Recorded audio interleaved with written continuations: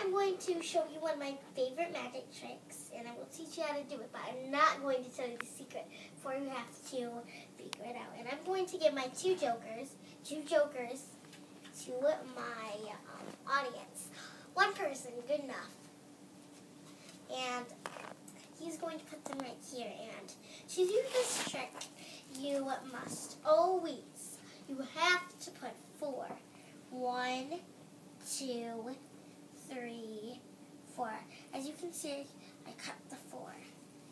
I don't go here where I stopped. I go here and start. I do 3 cards. I put them on the bottom, and then I put 1 card on each stack. As you can see, I kind of cut this one a bit short, so there's going to be 1 card. I do the same with this one. 1, 2, 3. As you can see, there are 3 cards. Doesn't matter what they are. As you can see, doesn't really matter.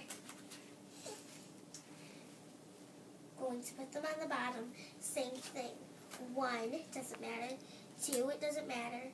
3, it doesn't matter. And when I say it doesn't matter, I mean it doesn't matter which card I put down. Besides, you don't even know what it is. 1, 2, 3. So I put them here, and I'm going to put them on the bottom of this one deck. Not the bottom of all the decks, but the bottom of this deck. See, it doesn't really matter what card I put down. 1, 2, 3. This last one, you really got to focus. See if you can find the secret. But I'm still not going to tell you. 1, 2, 3. So you can see I put them on the bottom. Then I'm going to deal out 1, 2, 3 on here. This last part, you won't believe your eyes when you see 4 deck. 4 aces on each deck up here. How'd you do that? Can't tell ya. It's a secret.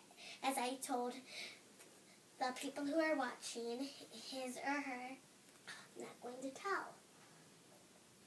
Can you keep a secret? I can keep a secret. So can I. I'm so sorry. Okay, let's see that one.